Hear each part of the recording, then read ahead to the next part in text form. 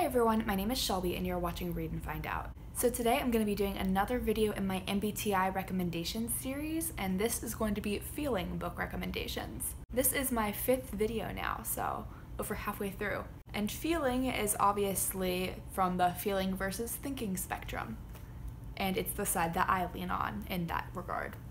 In the Myers-Briggs type indicator, feeling versus thinking has to do specifically with decision making, and it's not feeling as in emotions, it's more feeling as in values. So for those of you like me who lean towards feeling over thinking, it's not that you don't think or use logic, it's just that in your decision making, you are letting your values and looking at the specific circumstance play in a bit more. And the feeling side also is very people-oriented, so looking at what is best for the individual people. There's more room almost for compassion, though you can still have compassion on the thinking side as well, obviously.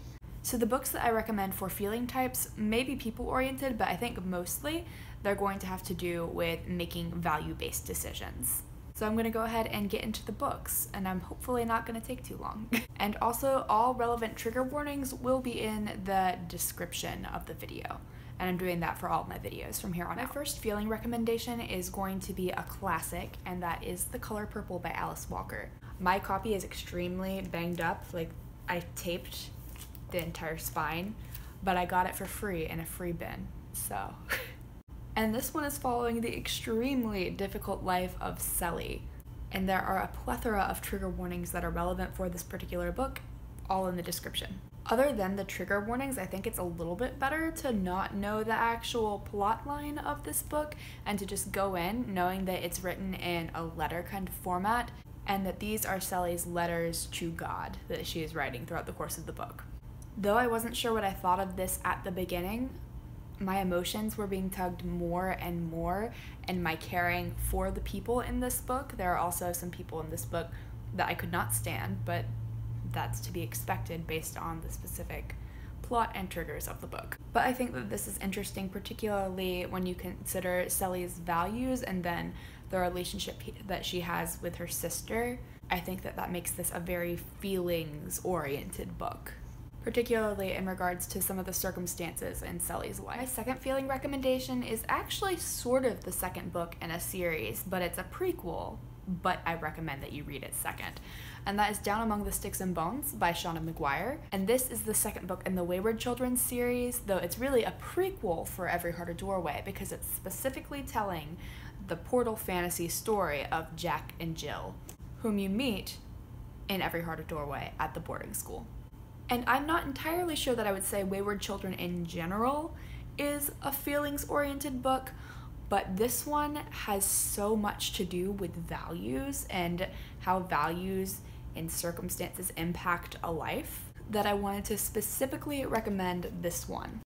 Jack and Jill grow up with very restrictive parents who put specific gendered sort of expectations on the two children without allowing them to explore their own identity, really. They are twins and they're put into kind of opposing roles despite the interests they may actually have. Then one day they open their doorway and go to the moors, which is this very dark, atmospheric, kind of paranormal portal world. But they both, in ways, find themselves there and learn a lot about themselves, though I would say you follow Jack more than Jill. As I've already stated, this one has very strong values-related themes, and then I think a lot of the choices that are made by characters in this book are extremely values-based. I can't go into how the decisions that are made in this book are values-based because that would be spoilery, but I can say that this one deals a lot in dealing with the circumstances and how circumstances are differing for everyone. So I highly recommend the Wayward Children series for feeling types, specifically this book, though I did prefer Every Heart a Doorway myself. This one, I can't remember if I've said, is YA.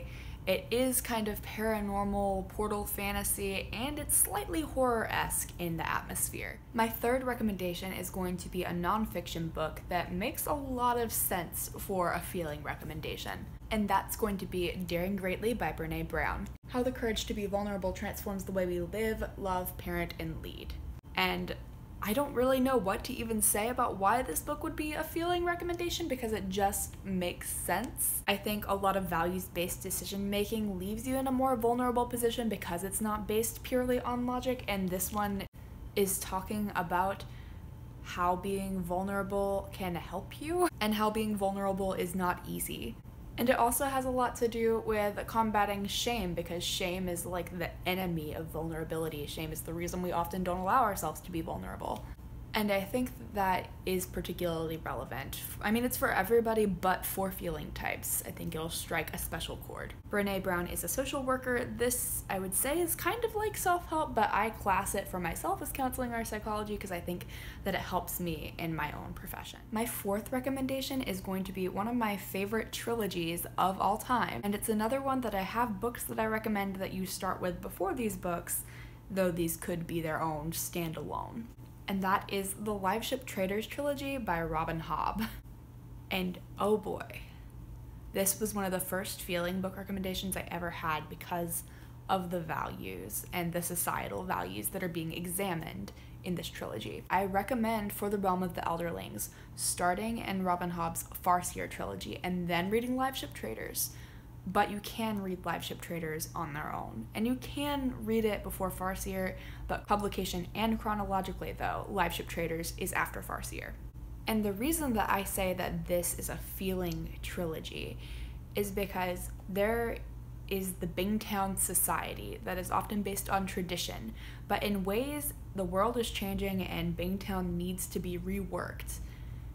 And their decisions aren't always logical. They're having to examine, as a town, a city, a people, what it is that they value and how they want to maintain those values going into this new changing world, how they want to adapt, what they want to keep, and what doesn't serve them anymore. And it's so values driven and people oriented. There are so many phenomenal characters in the Liveship Traders trilogy, though some of the main characters that you're following are from the Vestrit family, or the Vestrits and Havens, because a Haven has married a Vestrit. Aside from all the fantastical elements, this is just so good. So I would say that the reworking of Bingtown society alone makes this a feeling book.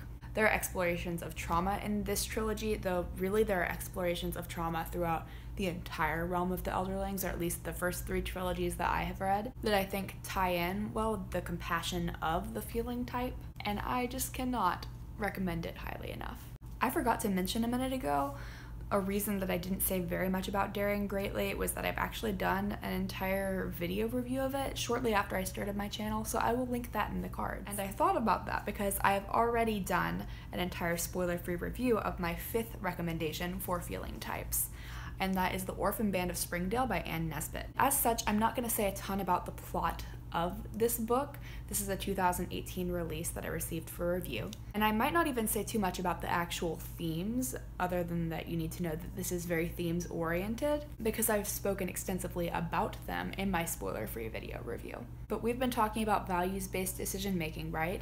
Augusta Neubronner makes so many values-based decisions consistently throughout the book. She is going for what she thinks is right, what she values, what she holds to be true, and that's how she decides to do things even when they're hard, and I loved it. This is middle grade historical fiction set just before the start of World War II. This is about Augusta and the people that she meets in Springdale, Maine, and I just highly recommend it. This is some of the best middle grade that I've ever read, and obviously I'm going to be linking in the cards my spoiler-free review.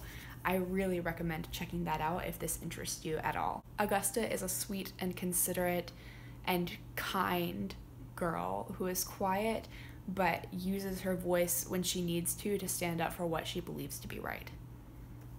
And I think it's beautiful. But anyway, these are the books that I recommend for feeling types. If you're looking for books where characters are making their decisions based on the values that they hold, books that are people-oriented, but really take the specific character's circumstance into account in their decision making, these all fall into that category.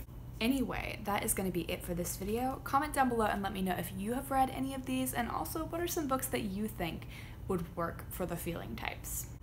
Thank you for watching. I hope you have a good day, and until next time, bye.